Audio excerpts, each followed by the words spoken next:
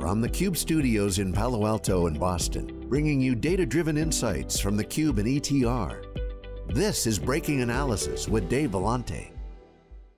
Data from the community suggests that acceleration in compute performance and the sophistication of the modern data stack is outpacing the needs of many traditional analytic workloads. Most analytic workloads today are performed on small data sets and generally can run on a single node, neutralizing the value of distributed, highly scalable data platforms. As such, we believe today's modern stack, which started out serving dashboards, must evolve into an intelligent application platform that harmonizes the data estate and supports a multi-agent application system. Hello and welcome to this week's theCUBE Research Insights, powered by ETR. In this breaking analysis, George Gilbert and I welcome Fivetran CEO George Fraser. Fivetran, as you may know, is a foundational software company that has a front row seat and exceptional visibility on data flows, size of data, sources of data, how data is being used, and how it's changing. In this episode, we explore the thesis that much of the analytics work being done on data platforms is being commoditized by good enough, cost-effective tooling, which is forcing today's modern data stack leaders to transform. So before we get into it, many folks in our audience are familiar with the epic series of lectures by Clay Christensen at Oxford University, where he so brilliantly described his theory of disruptive innovation using the steel industry example. For those not familiar with the lectures, Christensen explained his model in the context of the steel industry, where historically most steel was made by big integrated steel mills that cost, at the time that he did the lecture, $10 billion to build. But these things, called mini mills, emerged in the late 1960s that melted scrap metal in electric furnaces and could build steel for 20% less than the integrated mills. Now the mini mills, they became viable in the late 1960s, and because the quality of steel made from scrap was uniformly poor, mini mills went after the low end of the market, the rebar market, that low margin business that we show here.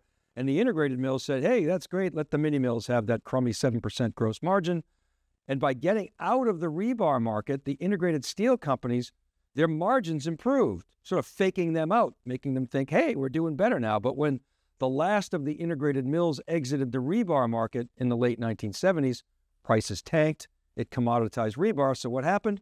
The mini mills moved up the stack, up market, where there was a price umbrella from the integrated mills. And the same thing happened with angle iron steel and then structural steel, and it kept going on until the integrated steel model collapsed and all but one manufacturer went bankrupt. And as Christensen points out, this happened in autos with Toyota, and we've seen it in many other industries, and we've certainly seen it in computer systems.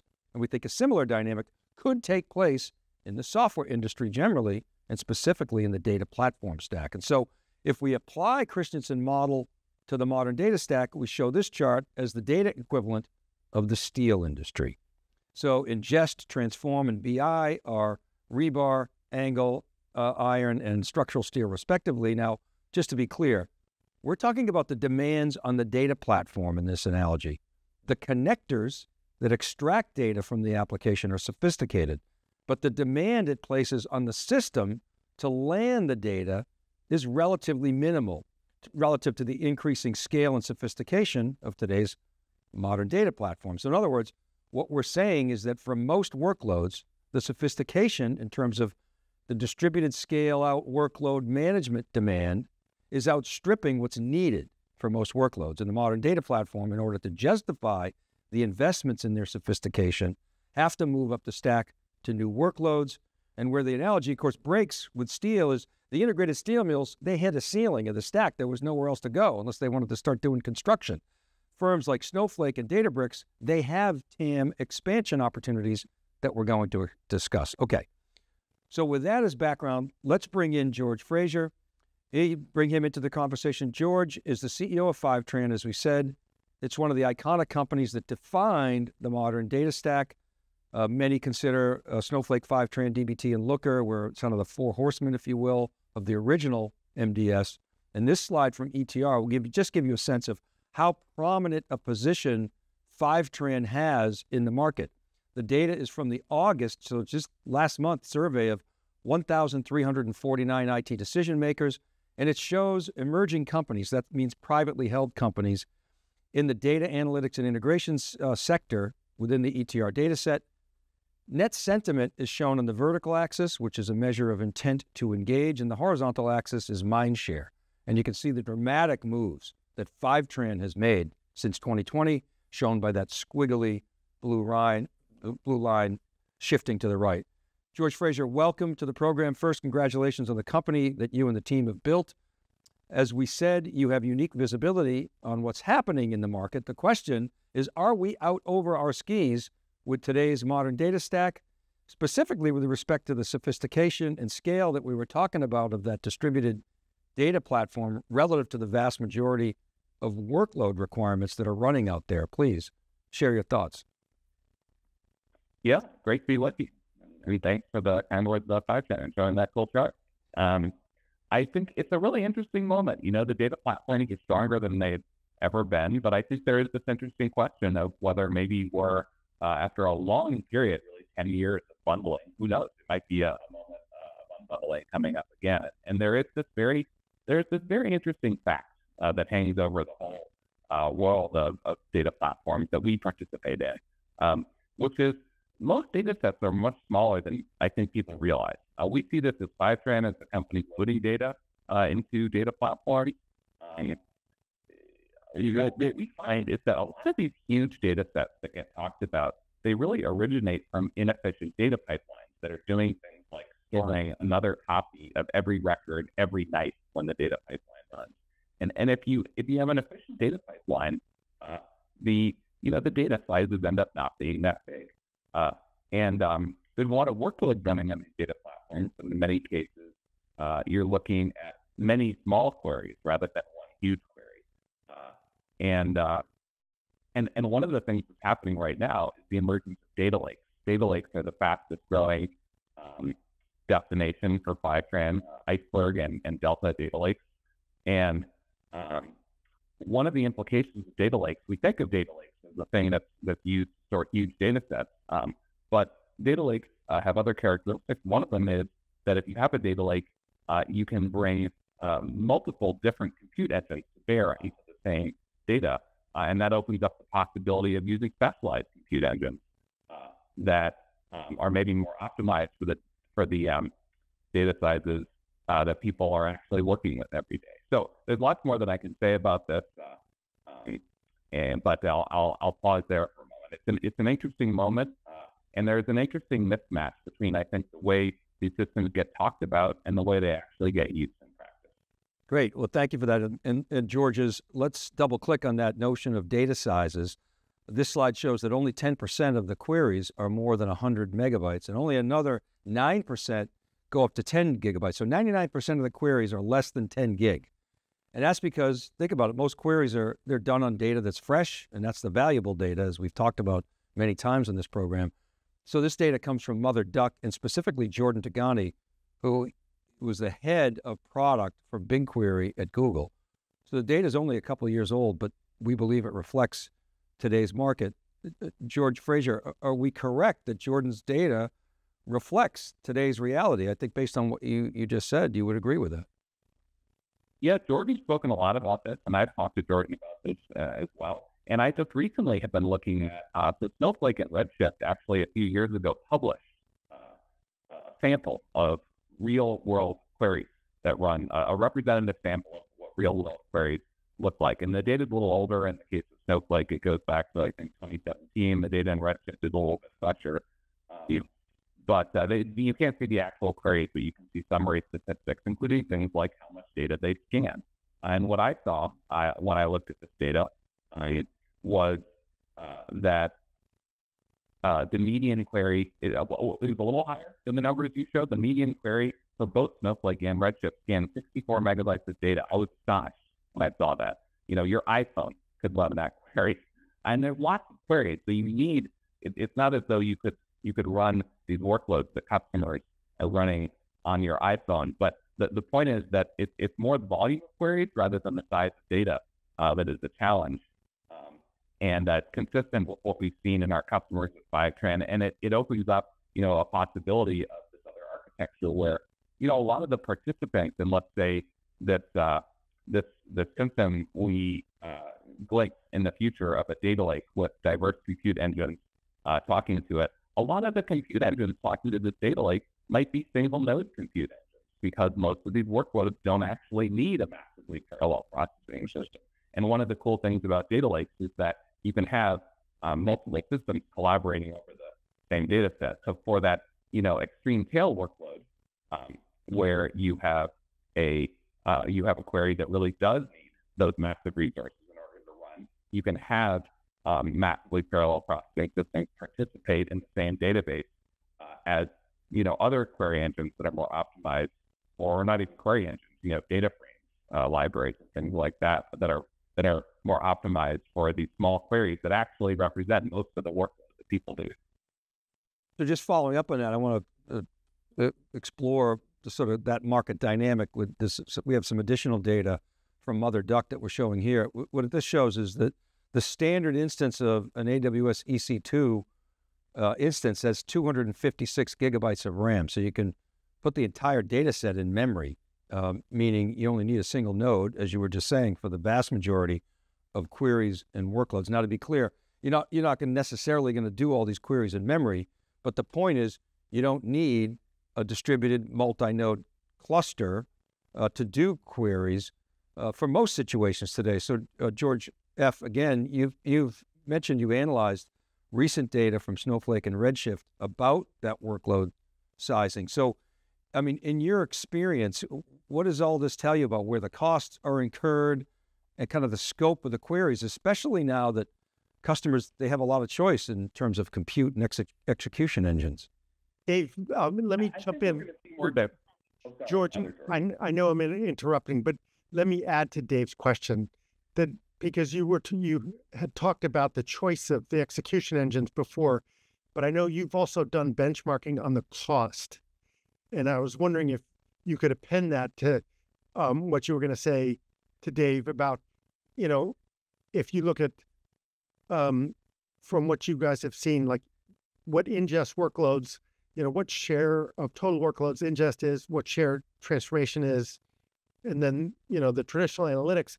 But then if you've done benchmarking on cost, now that you could take you could have an integrated data platform at the high end, you could have Databricks, which provides an integrated data platform, but it's still, modular, and then Mother Duck, or something like that on the low end. Well, I started to look at this data because I wanted to better understand what ingest costs are as a percentage of people's total costs. Because we had seen examples in individual customers and our own usage that ingest, which is just getting the data into the data platform, was about 20% of the total workload, and that's consistent in the larger population. That is what you see, which surprised me. I would have thought it would have been much smaller, but actually ingest is a very large fraction of what people do on these platforms. And in terms of like, what does it all mean? I think, it's very hard to say what the future holds. There's an interesting tension embedded in these facts that we're observing. I think what we will see is more diversity of compute engines. So I think the great platforms today are not going anywhere. I think what you will see is that as these vendor neutral storage formats become more and more popular, you're going to see pieces of the workload start to peel off and get used and use more fit for purpose compute engines for that particular workload. For example, if you sign up today for Data Lake, the Fivetran Data Lake offering, the way that works is we ingest the data into the data lake using a service that we built that's actually powered under the hood by DuckDB. And so that is an example of a special purpose execution engine designed to do a particular common thing that's more efficient at doing that one thing, participating in a data lake that is then shared with data platforms like Databricks and Snowflake and whatever else the user might do with them. So coming back to that, there's a great segue, George, coming back to this idea that good, I call it good enough, but maybe it's really purpose-built tooling has the potential to, again, using the steel industry analogy, commoditize the data stack. So this is current data from DB engines, which, if you don't know who they are, they're the go-to site for database engine popularity. I think many in our audience know them. And what this shows is the increasing score of DuckDB relative to other data platforms. DuckDB has improved by almost 2 orders of magnitude since 2020. And the point is, DuckDB, it's open source, it's and single node. And in our steel analogy is the mini mill, whereas Snowflake and Databricks and BigQuery would be the equivalent of the integrated steel mills. George Fraser, what are you seeing? Is there a looming shift? I mean, you mentioned that you sort of bundled in, if you will, a purpose-built DuckDB, but do you see a more broad-based looming shift in adoption of open source analytic databases? And do you see it as potentially eating into the popularity of the integrated data platform model? The thing about data workloads is that the demand is infinite. And so the dynamics of our industry are always less competitive than people think, because if you find a way to do things more efficiently, what will happen is the customers will simply ask all questions of the data. So, for example, Snowflake was very much a drop-in replacement for the previous generation of data warehouses.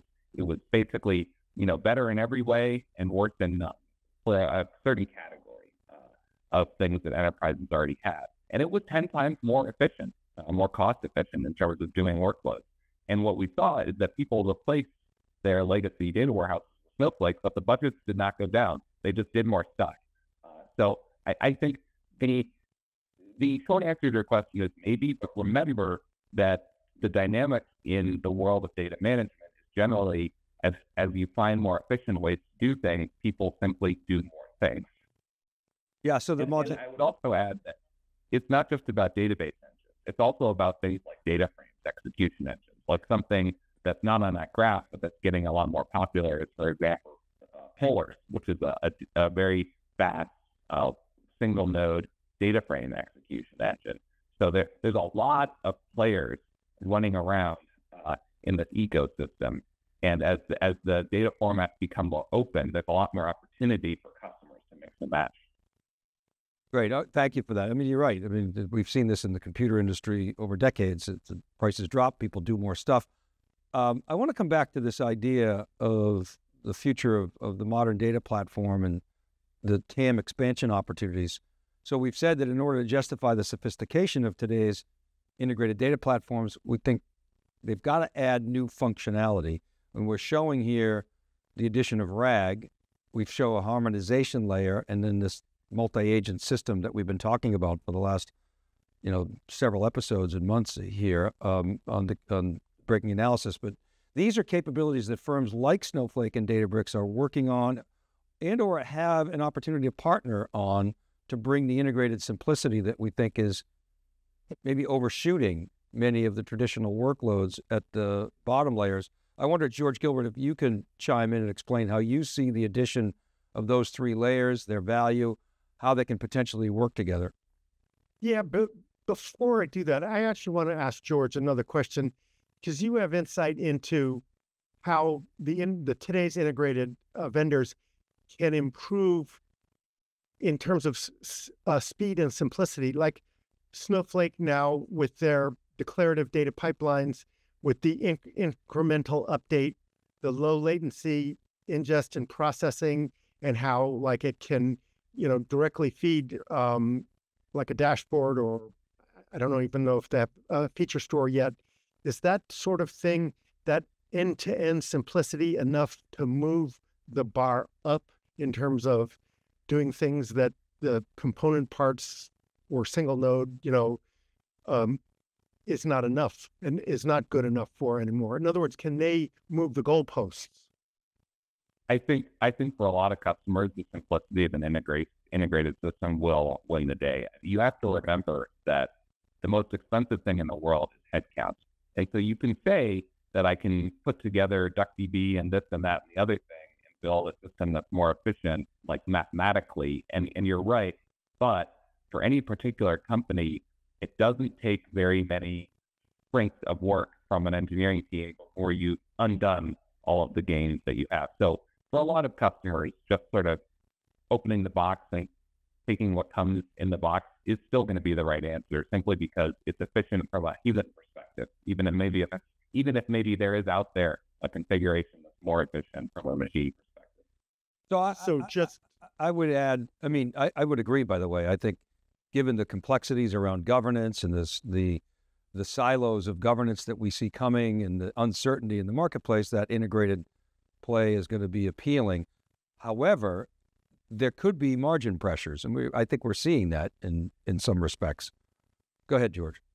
Yeah, I was going to say, along the lines of what you were saying, Dave, that the higher end customers who might be spending $10 million a year or more, they could carve off some of these workloads for optimization purposes.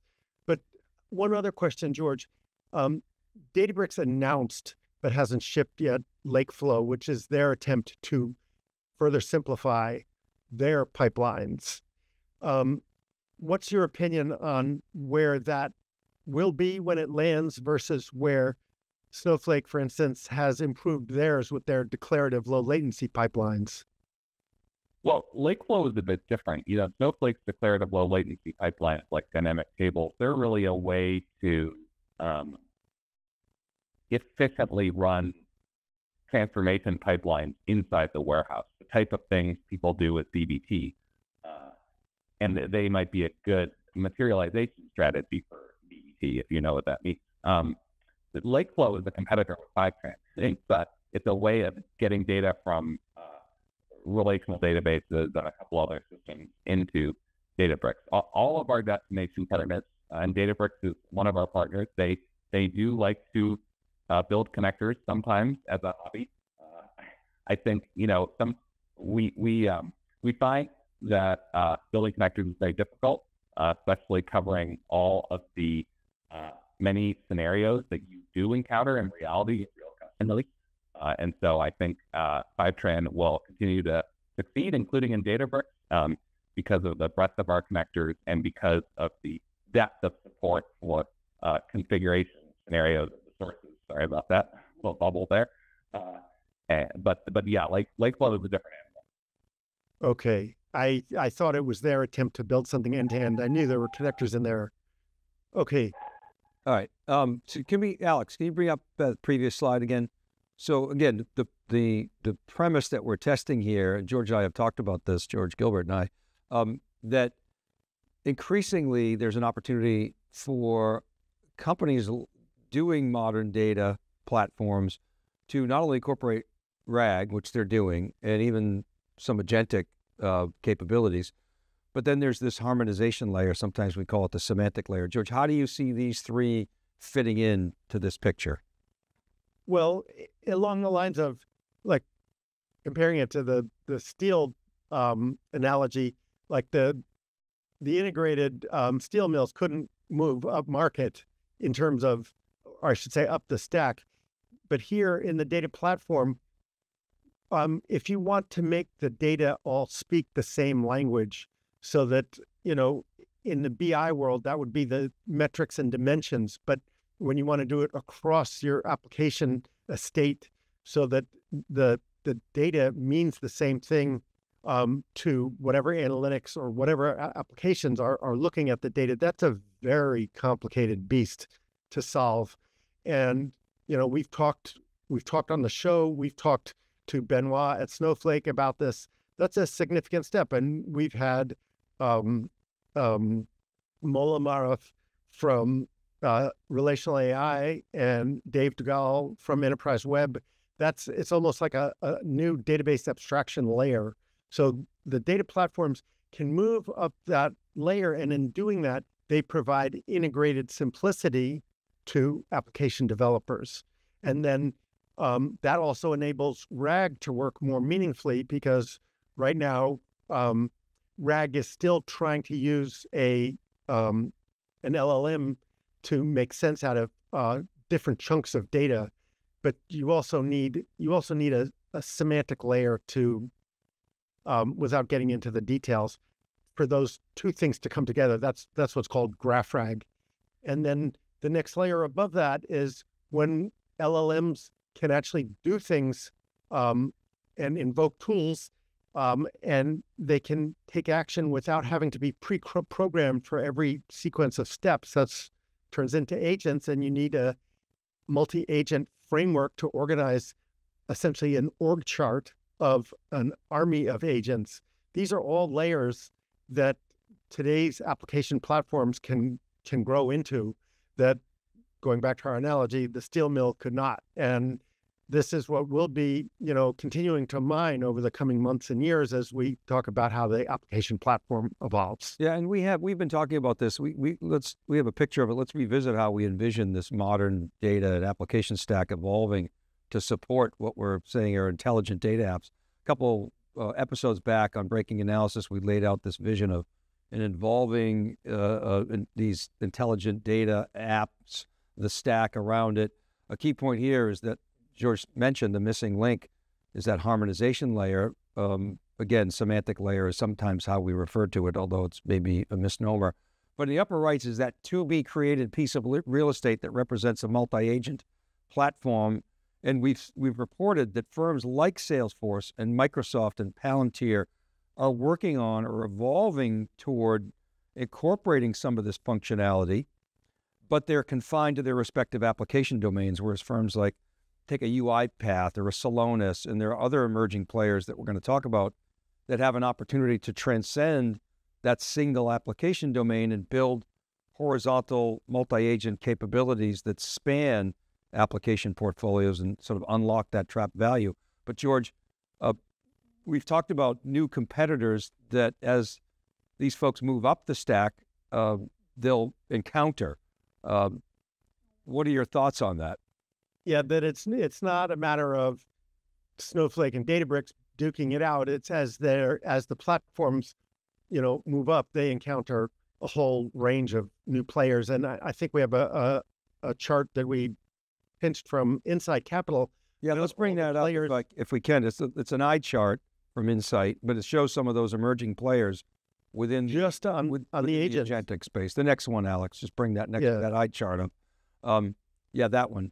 So we don't expect you to read this, but the point is there are a lot of potential players that can add value as partners or M&A targets. And George, you've done some research on this army of agents that are springing up in the market. Can you comment on what you've learned? Yeah, I would just say that the definition of an application for decades was the database and the data model, the processes, the workflow, that was the application logic, and then the presentation logic.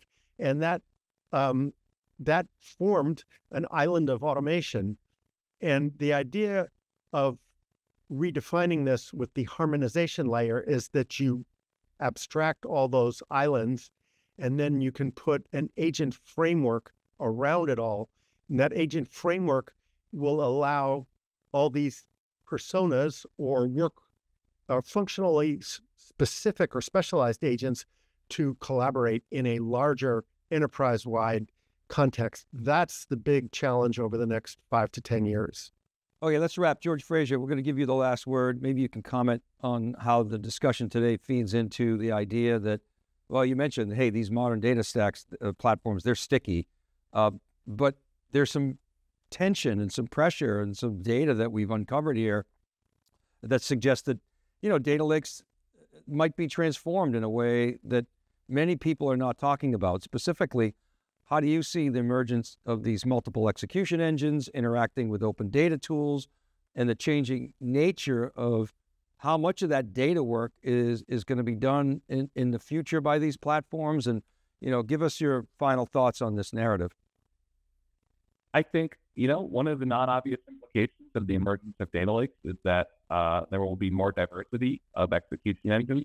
We may see some workloads get pulled away from the integrated data platforms, but at the same time, there's always new things to do, like many of the things that you just mentioned. Great. All right, George, both Georges, thanks so much for joining us today in the program. Really appreciate it. Thanks, Dave. Nice to be with you. All right, and thanks to Alex Meyerson and Ken Schiffman on production, and they do our podcast, and Kristen Martin and Cheryl Knight help get the word out on our social media channels and in our newsletters, and Rob Hof is our EIC over at SiliconANGLE.com. Remember, all these episodes, they're available as podcasts.